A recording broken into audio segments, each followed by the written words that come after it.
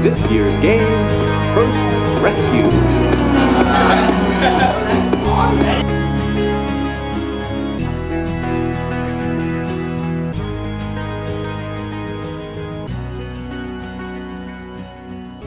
Alright, after our little deliberation on how the best possible strategies could be, we narrowed it down to two possible robots. We're not trying to build a robot that does everything.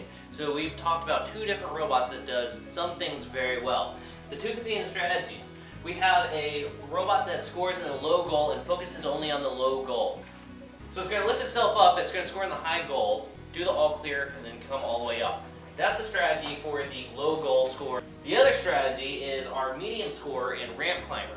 That robot is going to be mainly scoring in the medium goal, where it runs up and down the ramp, scoring in the medium goal. At the end of the match, it's going to go to the end game, to where it goes up the ramp, scores in the medium goal, gets the zip lines along the way, climbs on the rest of the way to the cliff bar, hits the all clear, then moves away all the way up, but it completely ignores the high goal. So we just tried to figure out a couple of things when doing this. How many trips can we make to and from the medium goal? How many trips do we think we can make to and from the low goal? And we worked out the equation. So basically, if you go to the low goal once and do a full dump, you get 25 points. So that we're going to call that one trip is 25x. Same thing over here on the medium score. If one trip up to the medium score and you dump them all in, assuming you get all 5, you get 50 points. So that's going to be 50x. The main difference between these two robots, this robot gets 60 points for the zip lines.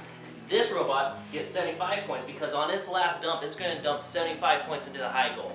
So that brings us to the equation, 25x plus 75 equals 50x plus 60.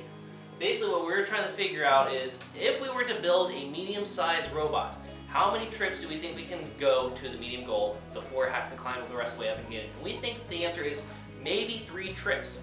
So that gives us 150 points if we can go to the medium goal.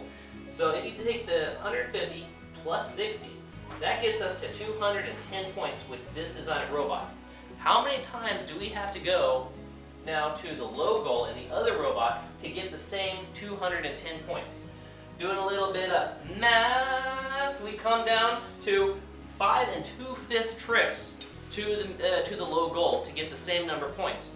Our concern with this is that we don't think if you go to the low goal that many times, it's going to be full. So that last dump, all your balls or debris are going to scatter across the field, and you're not going to get any more points for doing so.